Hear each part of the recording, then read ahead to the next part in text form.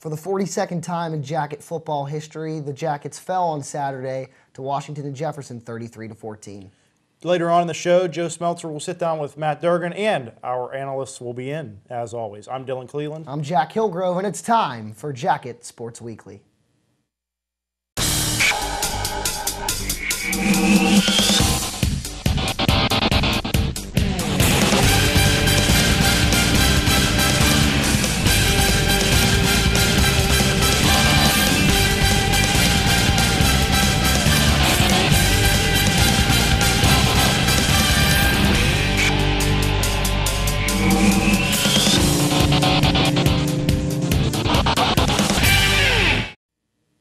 We're back on JSW, and Jack, let's talk about this football team now. They finished the season 4-6 overall, 4-5 in the PAC, doubling their win total from last season, but Saturday's performance, not a good one. Yeah, and as I mentioned in the opener of the show, Dylan, the 42nd time Washington and Jefferson has beat Waynesburg in the history of the D3 backyard brawl. Waynesburg's only come out on top 5 times, and rightfully so. Head coach Mike Serrani in the last few seasons, or in his tenure, has built a D3 powerhouse. They're going to go back to the NCAA National Tournament this year. They're going to go against the Center College Colonels from Kentucky in the opening round of the D3 National Tournament.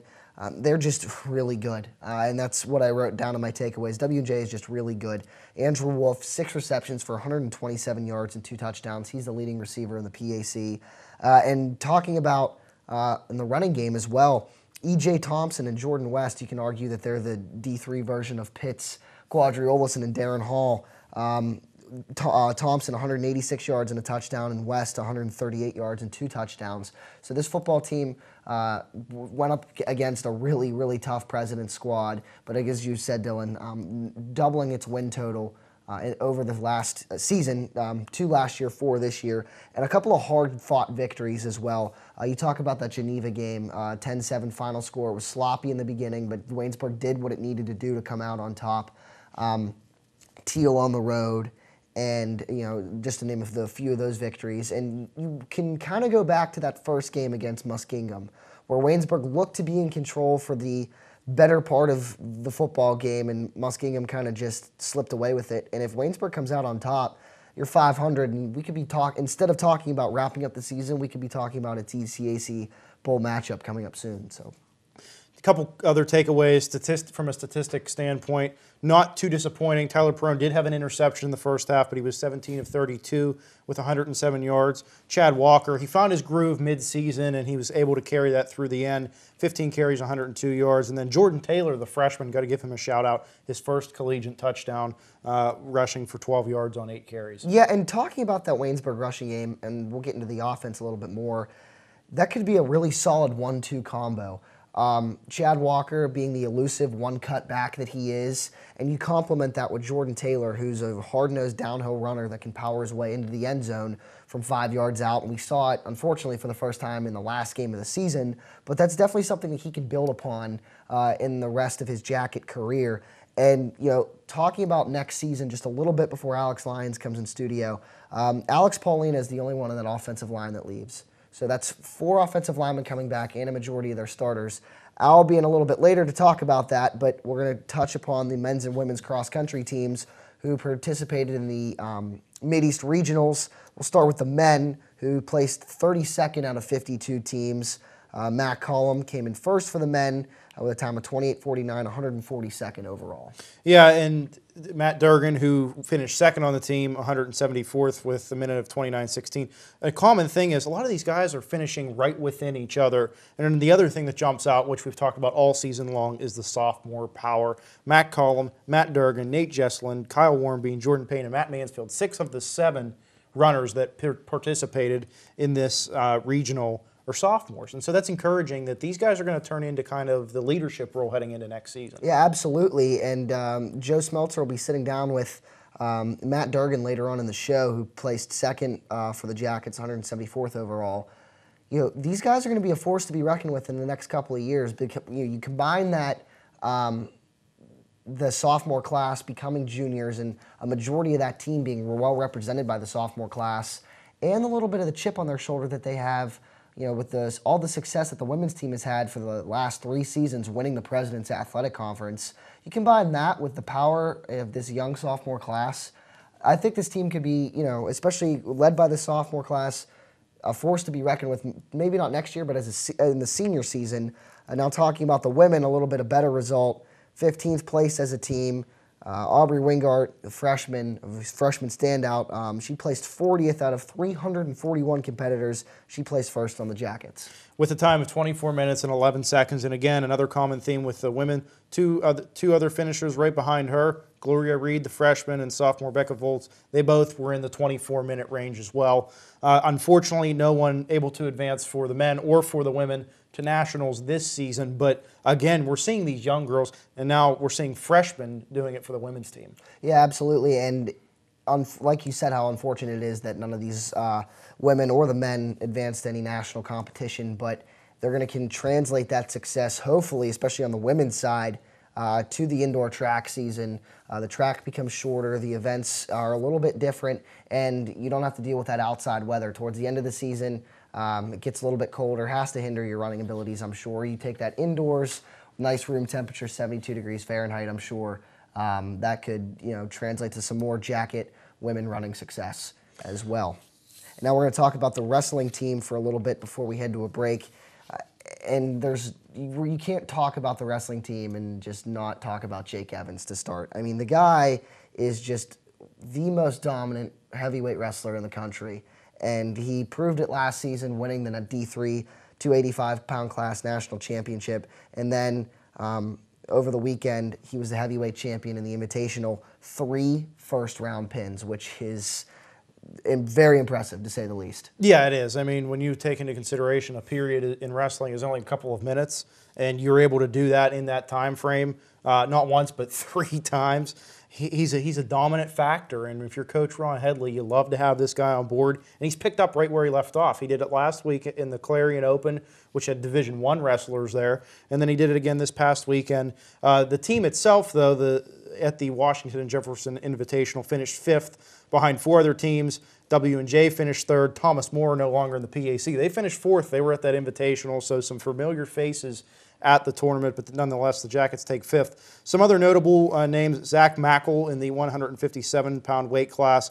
He took 2nd place. He upset Ryan Luth of W&J to get to the finals, and then he lost there 7-1. He was out last season for a little bit, but he's someone to look at this year as well. Another guy that you might know if you follow Waynesburg Wrestling, Ken Burrs, 197 pounds. He won his opening match, and then he lost. He was eventually upset in the semifinal, but overall, these guys, a decent performance at W&J. Yeah, absolutely. And you talk about the freshman contribution as well. A couple of 6th-place finishers, one of them being a freshman, that's Dylan Winters. He placed in 6th in his respective weight class, and then junior Matt Lascola as well, somebody who's contributed for this Jacket Wrestling squad. It's going to be really fun to watch these guys throughout the season. Obviously us being as communication students, working the PAC Wrestling Championships for the Waynesburg University Sports Network.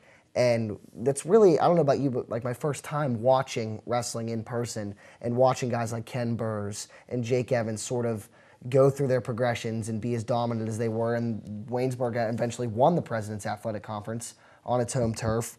And I would expect the same result, and I would even go as far as saying that Jake Evans can expect the same result as well in the national ranks. And it would be nice to see Ken Burrs as well kind of elevate his game, another PAC champion last year, maybe advance in the national ranks as well. So it's going to be really fun to watch these Jacket wrestlers throughout the season. A lot of depth.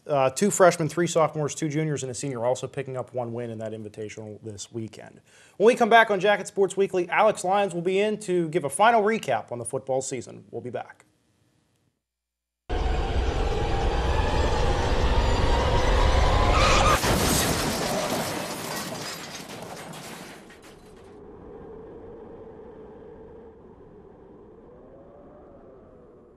Welcome back to Jacket Sports Weekly. I'm Jack, here with Dylan and now Alex Lyons to discuss the football season. Alex, they doubled their win total from last year.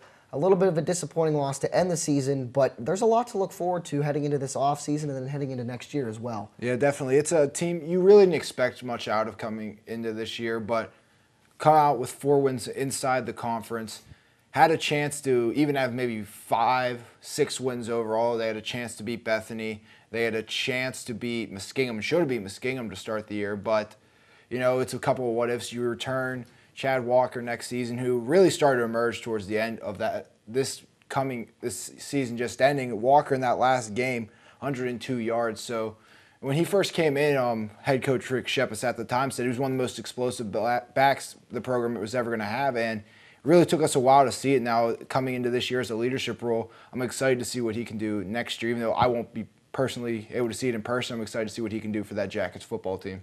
Yeah, as we touched upon Chad Walker in this offense, returning a lot of its starters. Alex Paulina, the only one on the offensive line leaving. Now, there's a couple of guys that have a possibility of leaving, Tyler Perrone, Jawan Jones, based on obligations and early graduation. But assuming those guys stay, we're looking at a very explosive offense in the President's Athletic Conference next season. Yeah, that would be absolutely huge to get those guys coming back.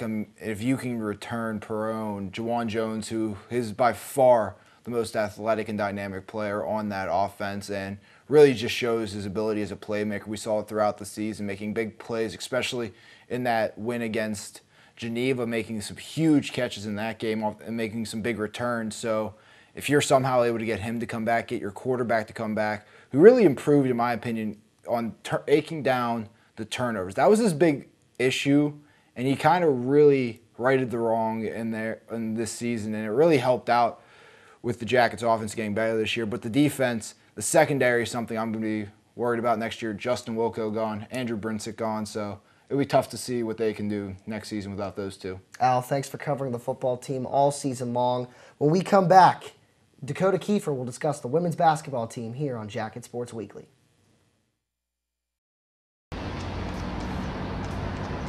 The average text takes your eyes off the road for nearly 5 seconds.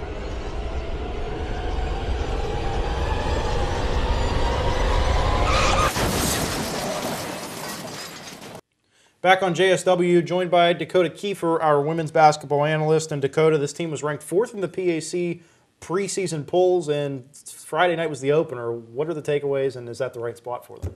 I'm going to be honest. I have no idea how they were ranked 4th in the polls. I mean, they finished 5th last year, and that was with probably the best women's basketball player of this university's history, and Addie Knetzer, a 1,000-point scorer, 1,000-point rebounder.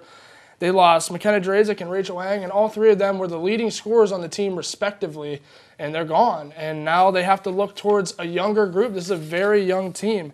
Against Carnegie Mellon, Sam Jones rolled out a very young lineup with 3 freshmen, a sophomore, and a junior, and Aaron Joyce. And if you count Monica Starr, because she is out now with a stress fracture in her back, that's the top 4 leading scorers from last year just not playing now. And it's going to be very difficult for them to manage without Monica Starr and in general without those 3 from last year, and there's nothing they could do about that. But to go in that Carnegie Mellon game, I was there, and in the first half, the team looked explosive.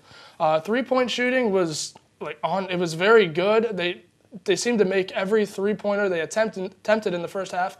Aaron Joyce made one of the crazier 3-pointers I've seen, falling down and leaning back, and I mean, they looked really good, and Andrea Orlowski was another one that looked really good in that game. She nearly put up 20 points, nearly had a double-double. She looked good, and as a sophomore, that's something you really like to see, because moving forward, she can move forward as a leader this year and even in the next year, and then who knows what she can do in a senior year. But they had a 23-11 lead after the end of the first quarter, and then it just went away at halftime. They just couldn't make a shot in the second half, and they went on into overtime, and they were shut out in overtime. And you can't be shut out in any portion of a game, let alone overtime, where you need to score to win. I mean, it was tied, and they got outscored 13-0 in overtime, so that's not good. And I think a lot of that has to do with how young they are, though. And I think there's a good takeaway from this game is the fact that they started off so hot. They showed they have potential. There's growth with 3 freshmen starting. So I think there's potentially growth. And I think in the next game against Allegheny, they can win. Allegheny wasn't very good last year, 6-19 overall. They only lost 1 significant senior from last year who led the team in rebounds in Madison Caulfield. So I think this is a game that Waynesburg will come out. If they come out strong and finish strong, they can easily win against Allegheny. And then going into the Barron Tip-Off tournament against Mount Union, it'll be challenging. Mount Union was good last year, 15-11, and most of those wins came in their conference. So they had 12 wins in their conference, 3 and 5 outside of conference. So it'll be a game that Waynesburg may have a chance to win. It'll be challenging. They are a good team, and Waynesburg, if they can finish, they can beat anyone, I think, for the most part. Some players to look forward to. Erin Joyce, she has a separated shoulder. So I'm not sure if she's going to play tomorrow or not, but that's something to look forward to, because if she's not playing, I think she's the best three-point shooter on the team, and that would be big. We'll see what happens as the Jackets continue to move through non-conference play on the court. Corey Fisher will be in next to talk about men's cross country. You're watching Jacket Sports Weekly. When I was in foster care, I never knew when I would have to move, so I always had my suitcase ready to go. Then one day, I was adopted. My new parents opened their hearts and home to me. My parents cook my favorite breakfast for me every morning. My parents take me on trips I never thought I would go on. They gave me a home and an even better reason to use that suitcase. My parents aren't perfect, but they're perfect for me. Back here on Jacket Sports Weekly with men's cross country analyst Corey Fisher. And Corey, you know, the women's team had a much more successful Mid-East regionals than the men did, but the men didn't do so bad themselves and have a lot to look forward to heading into indoor season and then next fall for cross country as well. Yeah, the men finished 32nd out of 52 teams in Division III Mid-East Regional Championship, and that was the motive for the men's team all year long. They always finish in the middle of the pack out of majority of these races, and that's a good thing you can look forward to with a sophomore class. Again, this week, Matt Collum was the leading runner, with finishing 142nd out of 357 runners with a time of 28 minutes and 49 seconds. But that sophomore-heavy class, 6 out of the 7 Jackets this week were sophomores, with the one junior, Jared Scott, finishing 4th for the Jackets. But as you said, when the sophomores going forward into next season, because that's what we have to look forward to now is next season, you have to hope that they will be positive going into their workout regimen in the off-season, because they have nothing but to do but look up. That sophomore class kind of dominated up from last season up to this season, and that's just going to look up for the upcoming year. Now, if you're head coach Chris Hardy, he really does a good job of developing and making sure there's depth in this team. Do you see that continuing in the future? Absolutely. In 2017, they finished 6th out of 10 teams in the PAC championship. This year, finishing 5th out of 9th. And I think that they are very positive as a sophomore class because they could see what they did this year. And they have to look at the girls who they compete with week in and week out, and they achieve top place in each tournament they go to.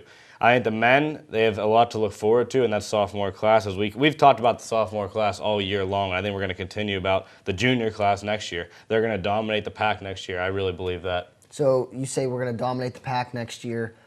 With that junior class, is the ceiling the PAC championship? Do you believe that these now sophomores going to be juniors, can get that done next fall? Absolutely. I think this year it had to be, let's work towards the 2019 season because of Matt Collum and Matt Durgan. But now they achieve what they achieved this year, and 2019 is their year as upperclassmen.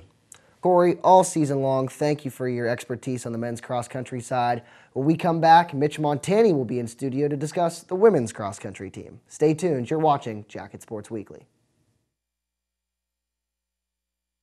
No more pencils, no more books, no more teachers, dirty looks. School's out for summer. What this place needed was better graduation rates. So we worked with schools like Henry Ford High, and now they're up 18%. To help us do more good this year, go to unitedway.org, because great things happen when we live united. Now it's time for the last analyst segment of the show today, and that's with our women's cross-country analyst, Mitch Montani. Mitch, an impressive performance from the women all season long. Yeah, 15th out of 47 at the most recent event, the Division III Mid-East Regionals in Center Valley, PA. And this team just continues to be one of the most impressive teams on this campus. Johns Hopkins was the team that won the event, meaning Mid-East Regionals. They had the top 2 runners on the day, so they take home first place. And the women's team unable to qualify for nationals, only the top 7 teams in the event moving on to the national spectrum. But still, it was an awesome day for the Jackets just because they placed so high in the Mid-East Regionals tournament. And of course, they were led by a core of underclassmen that's going to continue to produce in the future. Aubrey Wingart, 40th at a time of 24 minutes 11 seconds, followed by Gloria Reed, the 1-2 freshman punch that the Yellow Jackets have had going all season long. Rebecca Voles, Nicole Shelton also producing as sophomores for this bunch. Aubrey Wingard even earning freshman all-region honors. So this is a core of very, very young runners that can continue to produce in the future as we move forward. And you look at years past with the 3 consecutive PAC championships. Last year was Angie Marchetti, and then this team, the last 3 seasons has been anchored heavily by, juniors or seniors or people that have departed already. Now it's different with Gloria Reed and Aubrey Wingart kind of emerging on the top.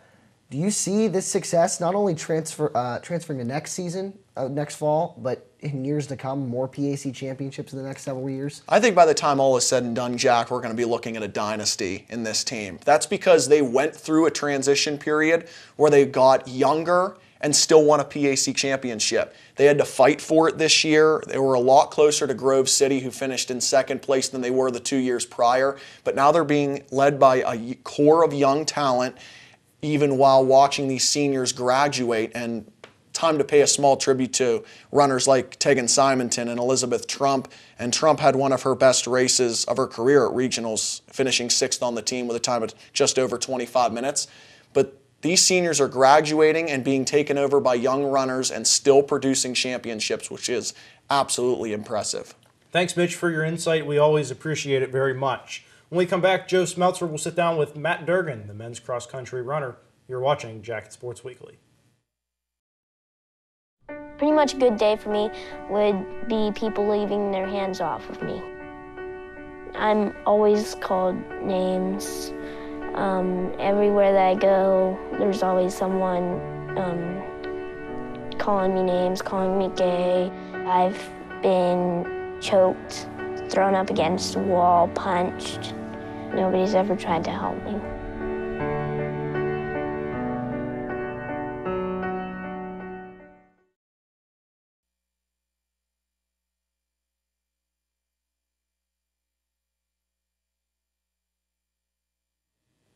Welcome back to Jacket Sports Weekly. I'm Joe Smeltzer here with sophomore cross-country runner Matt Durgan of the men's cross-country team at Waynesburg. So Matt, you guys finished your season this past Saturday at the sales for the regional invitational. The team placed 32 of 52 teams, also placed 32nd last year. So being last year you were a freshman, that was your first regional meet. What was different this year from either a team standpoint or an individual standpoint for you? I was definitely more prepared this season for what regionals would be like. It was a huge meet with a lot of teams. So I think I at least individually kind of knew what to do there this year more than I did last year. Of course, the conditions on the course were kind of poor and the weather wasn't ideal, but I mean, we didn't get any worse than last year, so I think that's a good start. So. All right, so you mentioned that you guys didn't get any worse, but you didn't really, at least standings-wise, get much better either. Is that frustrating, just kind of staying stagnant? Yes, I think, I mean, there's a lot of different things that go on, and I mean, you have lifting, you have running, you have just your mental state. So I think, yeah, it is a little frustrating, but I don't know. I'm excited with the way this season's turned out so far. So from an individual standpoint, your cross-country career is halfway done, 2 seasons down. So how have you evolved as a runner from where you are now to where you were at this point at the end of last season? I think last season I was a little more self-centered. Finishing conference, had a good performance at conference. First on the team, and so I kind of took that and I guess ran with it. And so then coming into this season, we really focused on the pack running aspect and just trying to get our times as close as we could together, which would really help us. And I just kind of bought into that, and I think I've become more of a leader, become more of a teammate compared to where I was at last season. So your class is very talented with people like yourself, Matt Cullum, Matt Mansfield, Jordan Payne. So now that you're going to be upperclassmen next season, How do you think your class will kind of adjust for getting into more of a leadership roles as upperclassmen? I think we'll do fairly well. I mean, there's 5 or 6 core guys that will be juniors next year. Depending on who we get as recruits, I think we can really work with them and work with the other sophomores and even some talented seniors. We can work together to really have a good group next year. I think we can move up in the pack standings. That's really the main goal for next year. So if we focus on leadership and training, accountability, I think we can see some major improvements. So the women's team obviously winning its 3rd straight PAC championship. You've been on campus for 2 of those. So I don't want to say irritated or annoyed would be a right word, because obviously you're rooting for the women's team to do well going to the same school. But is it ever in any way frustrating knowing that one team is getting all this attention, and rightly so, for the success they've had, while you guys have kind of been in the shadows a little bit of the women's team? Yeah, it's a little frustrating at points.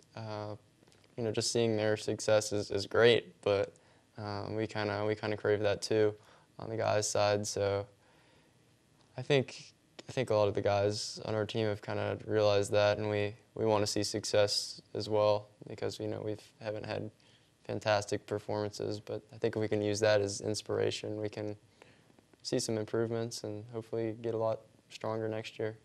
Do you think the gap between the men's and women's team is closing? Do you think you guys are getting kind of closer to that level of success that the girls' teams had? Yeah, I think we will. Yeah, we're again, depending on who we have next year, what training plans go on, and all of that. If it all works out together, I think we can really kind of move up towards their level, and maybe one day be a championship winning team for the PAC. All right, thank you for your time, Matt. When we come back, Jack and Dylan will bring you Waynesburg University's top 5 athletes of the week here on Jacket Sports Weekly. Stay tuned.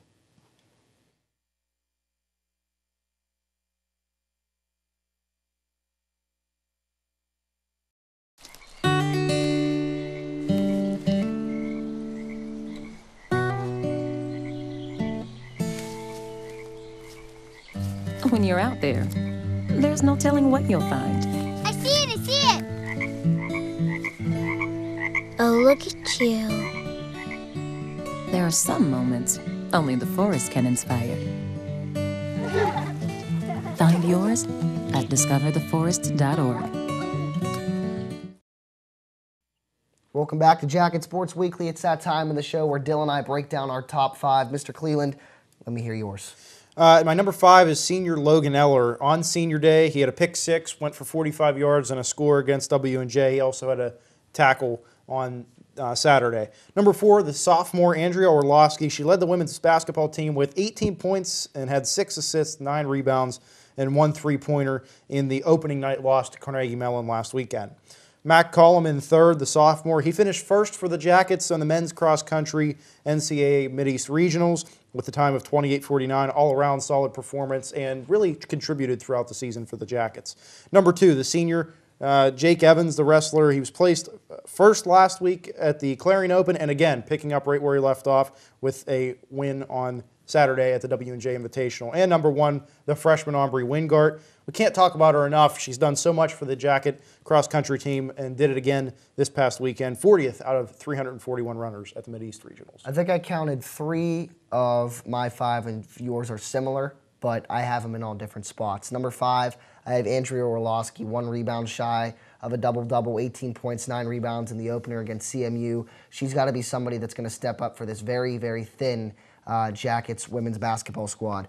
Number 4, I have Andrew Brinsick, senior on the football team. He was a leading tackler on Saturday against W&J. 13 total tackles, 1 tackle for loss in his final game in the orange and black.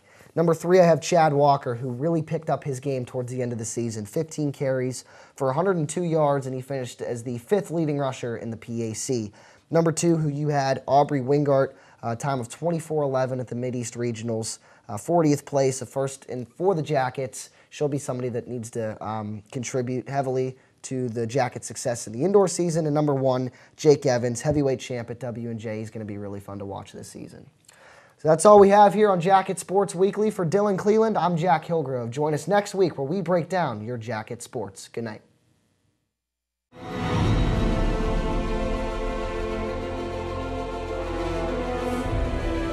This has been a production of Waynesburg Community Television.